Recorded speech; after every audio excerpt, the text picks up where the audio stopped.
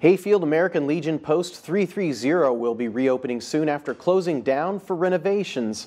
KIMT News 3's Jerome Barnett joins us live from the historic building to tell us about the work that has been done. It looks like Jerome's doing a little bit of work himself there. Nick, the most recent round of renovations started back in late June.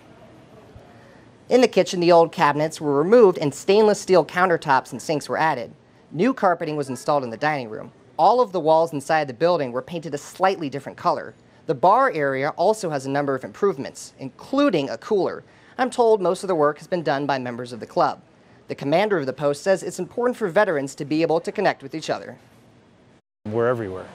You know, we're your teachers, we're your bankers, we're your lawyers, we're your gardeners, we're your garbage collectors, we're everywhere.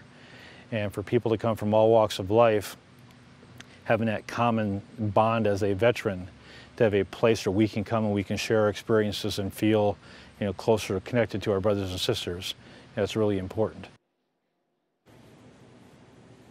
The renovations have cost over $20,000 so far. Live in Hayfield, Jerome Barnett, KIMT News 3. All right, thank you, Jerome. The building will reopen on August 2nd, and in a social media post, the Hayfield American Legion Post 330 says bingo will resume the following day on August 3rd.